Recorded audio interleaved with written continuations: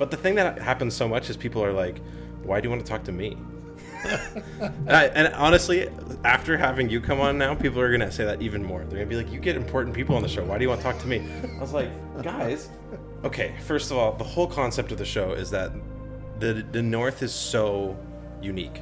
Yeah. And the people that end up here are so interesting and so unique. And anyone's life is interesting if you look close enough. You get such a variety of characters in these places. Like, it's like this interesting sect of, like, not sect, that's not the right word, but like section of human society that ends up north. Yeah. And whether or not your family has been here for generations and you know, came from the mountains and things like that, to someone who spends 2 weeks up here and then 2 weeks in Edmonton, you know, taking care of their stepkids, you're all part of the ecosystem in some way. And who are you?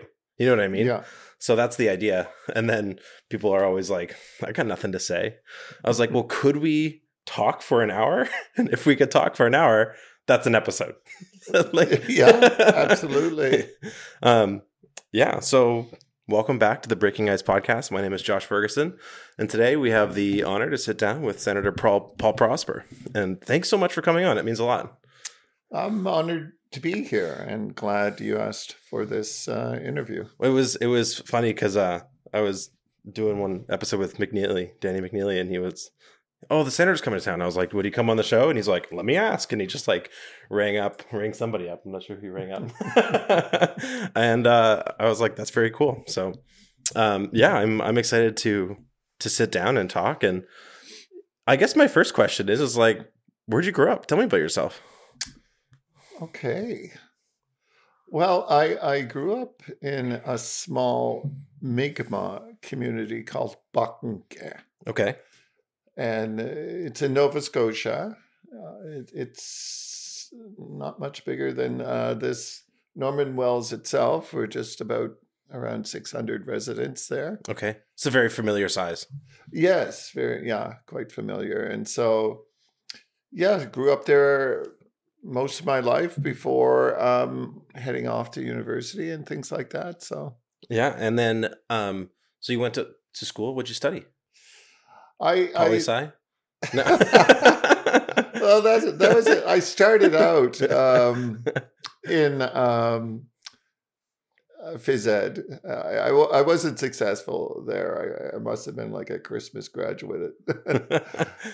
So I flunked out of my first run at university, went to Boston, did some work in Boston, and then came back and enrolled for a Bachelor of Arts at, then it was called University College of Cape Breton. Okay.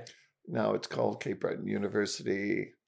So I got a degree for 4 years there, and then enrolled in Dalhousie Law School. Okay. And then, completed law school. And then when were you like, I don't know when this happens for people, but they go, you know what? Maybe I'm going to run for the Senate.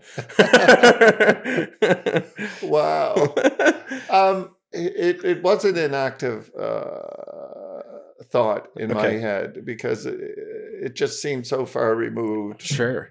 And, so I worked for Mi'kmaw leadership, Mi'kmaw organizations, predominantly in Nova Scotia, but for a bit there in Prince Edward Island. Mm-hmm. So I did advised chiefs and leadership and organizations primarily, and eventually became a chief myself. Cool. Back in my community of Paqtnkek. So did that for about 7 years, and then an opportunity arose for me to run for regional chief. Okay. With the Assembly of First Nations representing Nova Scotia and Newfoundland, and I was successful in doing that. And it just so happened that a long-term mentor of mine, respected individual, former Senator Danny Christmas, was the first Mi'kmaw senator. Okay. And just through my work, I've been before various committees, both within the Senate and House committees, speaking to various issues, But there was an occasion, it was Bill C-92 at the time, dealing with child welfare, where I was part of a team that went before the Senate committee. And so happened it was chaired by then Senator Danny Christmas. Okay. And what a name, eh? Danny Christmas? I know. Actually, I think he has a relative that her first name is Mary. Oh, I know. That's so awesome. I don't know. I think something clicked in terms of this whole different area. Yeah. Something that was just completely off my radar. Well, you had experience running in the public sector, Yeah. right? And then you had experience with leadership. So there is a kind of natural confluence there in terms of ending up in a place like this. How did you... I'm interested in the decision to run for office because I think public, what's it called? A civil responsibility. Like that lies in every individual in democracy, right? Yeah. And our system relies on people getting involved. Absolutely. And how did you enjoy running? Like, was it an enjoyable experience for you? And there's this like difference. Obviously, you're like vying for a public position and it's more competitive, but compared to like, in the private sector, it's very anonymous. So tell me about your experience of running. Okay. And it could be your first one. I'd actually prefer that because I think that would be the most impactful one, maybe. Well, there's a number of thoughts that goes through a person's mind. It never really, although my father was chief, Mm-hmm. I had a couple brothers that were chief in my community. And I was just basically content with, providing legal advice and doing that. But there were two people. Danny, former Senator Christmas, played a role in that, and my sister Darlene Prosper. She actually convinced me on two occasions to run for chief. The first time I ran was when I first just got out of law school. I wasn't successful. I came close, but you don't get anything for being close. For sure. Is that disappointing? I guess at the time, I took it seriously. But at the time maybe, but you sort of realize that it was all meant to be. And so the second time she convinced me to run, I thought she was going to run, but by the end of the night and after a couple beers, I guess I was the one that was going to do it. But she had a very effective way of, because I was content with providing advice, and I would write speeches, and finally she just told me, like, instead of being outside of the table, you can be sitting around the table. And in terms of writing speeches, you can write your own speeches, Yeah. And so, but I do think leadership, it has a certain way of involving people to step forward. I think leaders, and there are many, not just political leaders. No, for sure. But they have that capacity to step forward in times that require leadership. Yeah, I think a healthy society and community requires leadership on every level, and whether that be just taking care of your nephew and being a mentor for him or her, or some like those small things go so far in terms of giving people the foundation of confidence that they need to be able to achieve something in their life. Absolutely, and you just mentioned it. It is an accomplishment, no matter how people perceive it. It's has a way of where you're being of service. To it could be to a family member, it could be to a friend, it could be to a community, it could be to a nation. And I think the coolest thing is once you start doing things like that, it gets easier and easier.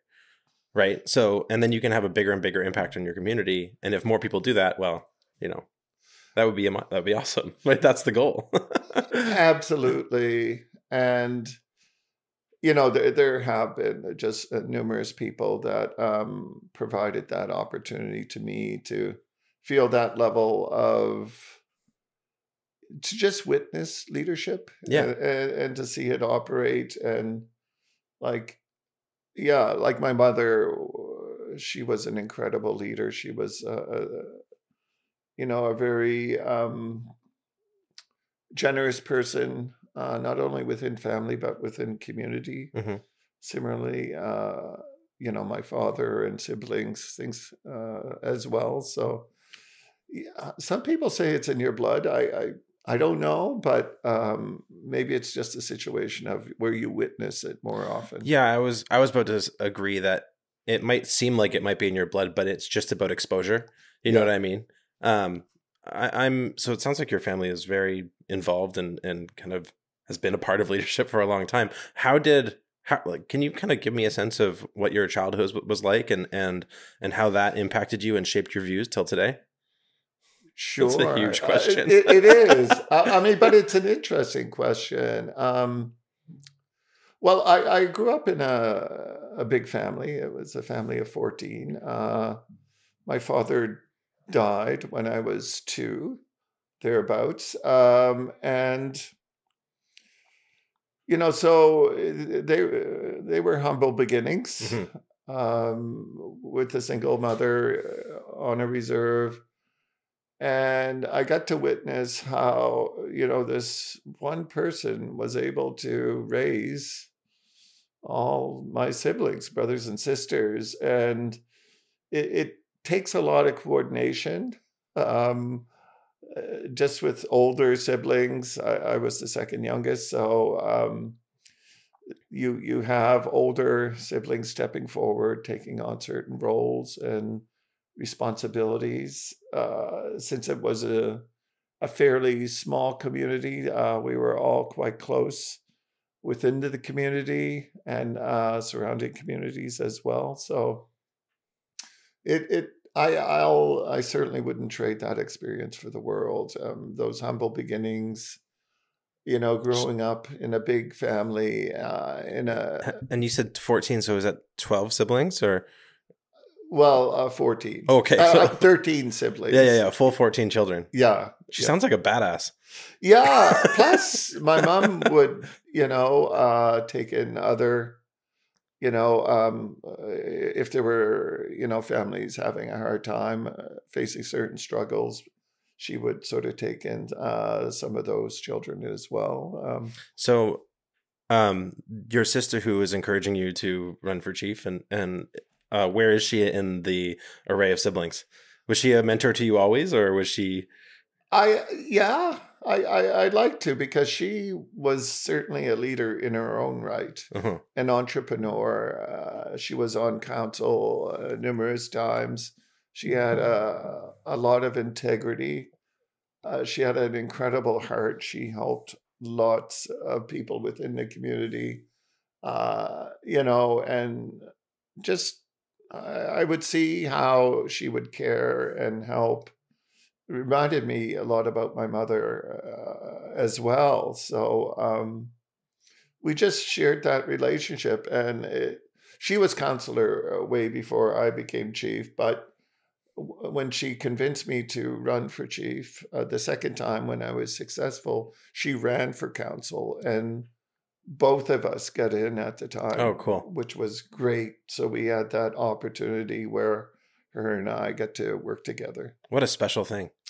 Oh, so special and so necessary. I don't know how I would have done it without her, because it was a busy time, when you're starting out, and, you have ideas, but it takes a lot to put those ideas into action. Yeah, and that caliber of leadership is difficult because like, I don't know how long the term is. What is it? 2 years. It's okay, so that's not very long at all. Like, like No. you just start wrapping your mind around all the variables, and then it's like, oh, we got to run again. Exactly. It's amazing how quick 2 years goes. I would hear sometimes, community members say like, well, it's an election year. And then I would sort of say in my mind, like, well, don't you know every other year is an election year? I mean, and when you're in a small community, it takes a while for community members maybe to get over the last election result. So, and then you're in it again. You're in, you get a bit of a reprieve, and then you're back into it. That's so cool. It's really interesting it's interesting to understand your background and hear about your family. I think that's I don't know. It's just, I think it's illuminating in terms of the work that you're doing now. Mm. So when you won the race for Senate, was that like surreal? Like, what was that moment like? Wow. I always sort of, like I mentioned previously, I never really contemplated becoming a senator or being a senator. It was just beyond the pale of my imagination. But for former Senator Danny Christmas being appointed, it was on my radar. And then when he was contemplating retirement, he was obviously quite concerned about succession. Mm-hmm. And he approached a number of people within the Mi'kmaw Nation.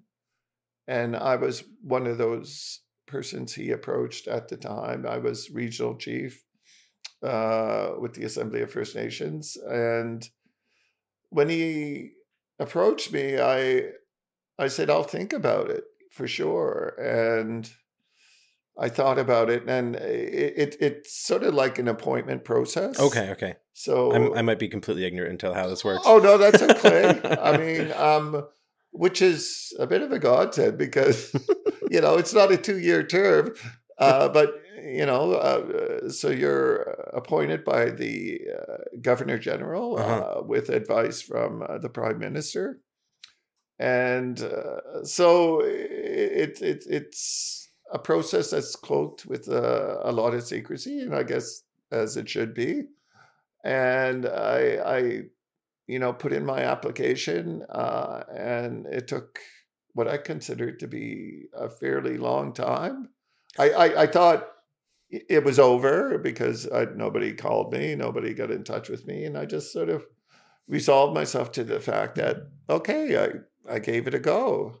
Sure. And then I just got this call. I remember I was in Vancouver speaking at a conference, and it was a follow-up call where they said, "Are you still interested in being a senator?" And I said yes. And then it sort of culminates where you get a call from the Prime Minister. Mm-hmm.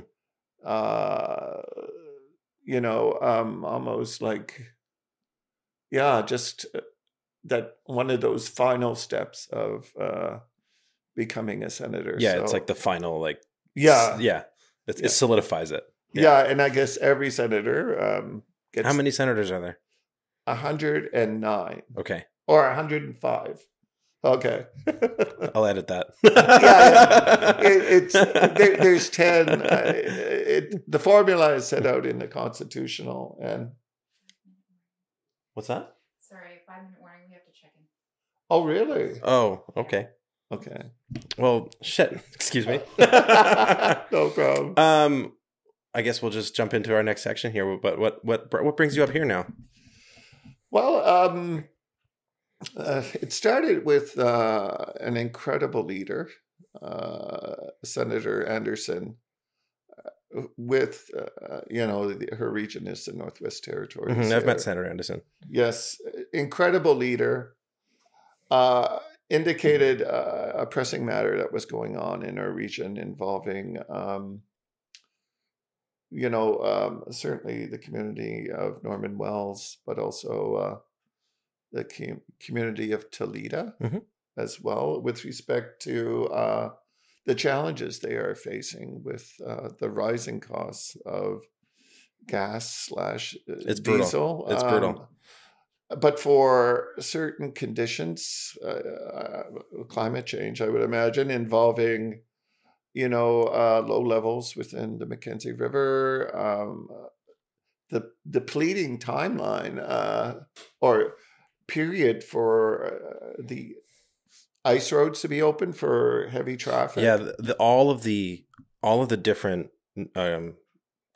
criteria kind of culminating in this situation is it's hard to specifically point fingers when so many things are coming together like this. Regardless, that we need to find a solution. And how has been your experience of making the trip and coming up here and having boots on the ground? Well, it also stemmed from a meeting I had with Danny McNeely, your local. Yeah, that's right, in Ottawa, right, when everyone went down and the mayor and Frank and Doug Yali. Yeah, from Toledo. Yes, and there was a fairly good contingent there, and that discussion really resonated with me, where you have some hard realities of what is being experienced here. And one thing that resonated in my mind was that you got to come here to experience it. It's true. And I would say you've even showed up at a point when like the reality has kind of set in a little bit. People are hopeful, but right at the beginning, like the air was thick here, and it was a very scary time, especially with so much uncertainty. And the thing that's, well, personally, I feel very fortunate. I heat with wood, so I'm not looking at the heating fuel costs. Obviously, there's a lot of other costs that I'm looking at that are affecting me like everybody else, but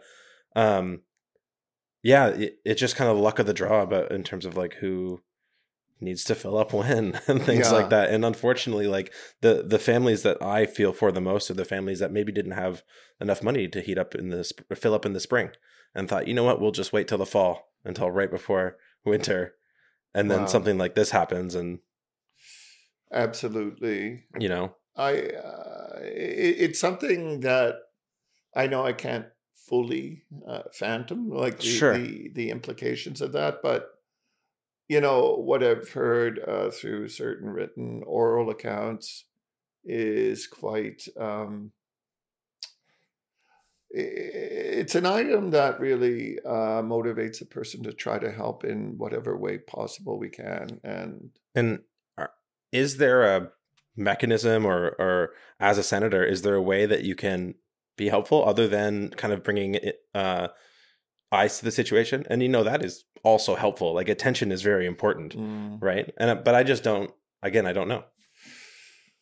Well, I mean, there's certainly mechanisms that we're aware of. I mean, but you have some very able leadership here. I'm very pleased with the amount of effort they're putting into it. Incredible leadership. They're examining many of the opportunities and options that is available in front of them.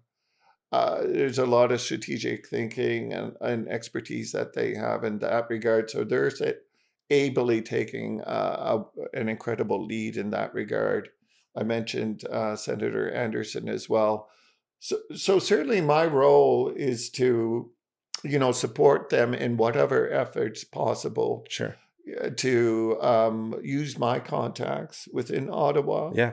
To provide a forum or a mechanism for their issues to come forward and to resonate with all parliamentarians, because this is a critical situation. And, people have to be quite cognizant of the fact of, these realities, because if they were placed in similar circumstances, they would certainly resonate with the dire need for real action to occur now. Yeah, it's certainly, and it's the fact that it's happening to such a small place that it's so isolated is like compounds it. You know what I mean? Like so many people already have so many high costs. The cost of just living up here was already high, but it was something that everyone was, accepted with the decision to live here. There's so many upsides. You live in a beautiful place. You almost feel like you lived 30 years ago in a lot of ways in terms of the kind of community experience that you have. And so there's so many upsides to it, but then you kind of get these drastic, sobering moments when you're like, we're vulnerable up here. Absolutely. And there's something special, certainly about my experience being up here. And, it is, something that reminds me, a fair bit of my upbringing.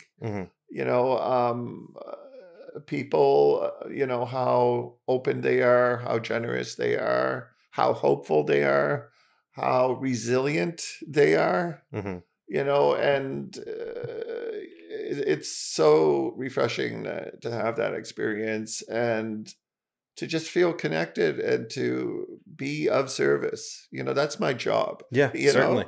To help those in need and to bring the issues to the forefront. Well, I don't think I'm not sure how many people know of your visit up here, but for those who do, and even for those who don't, it is an honor to have you here. And it means a lot to have, people who are relevant, who are involved and who are paying attention to actually come here. Cause it can so often feel like, it's only 600 people. Yeah. And they might say, well, where's Norman Wells? Anyway? Yeah, exactly.